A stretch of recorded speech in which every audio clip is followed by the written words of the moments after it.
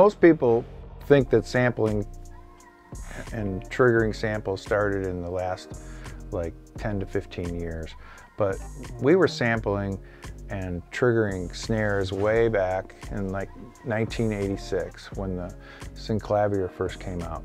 And back then the triggers weren't fast enough and you would hear a delay, so at that time we would actually flip the tape over, print the snare on another track, and then run it through the sync head and then delay it back and then get it in sync. We'd adjust the delay until it got right, until it was in sync with the original snare, and then we'd layer that snare in with the original snare. It was quite complicated. It took a long time to figure out the best way to sample. And guys were even using harmonizers. They would capture a snare in a harmonizer and trigger it from tape.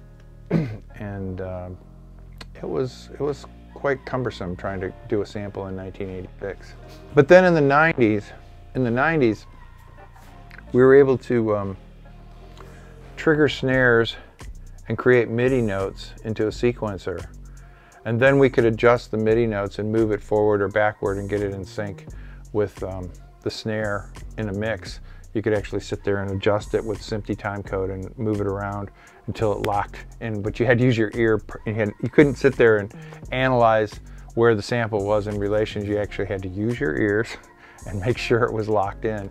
Now, it probably wasn't perfectly phase locked all the time, but you know, if you were just layering a snare with another snare, you could probably get away with it, especially if you were just using it for ambience. But it was difficult, and then eventually the program Sound Replacer came out once we started using Pro Tools, and then we could visually adjust the snares or kicks, whatever, or toms, whatever we were replacing, and visually adjust them and sync them perfectly with the original sounds.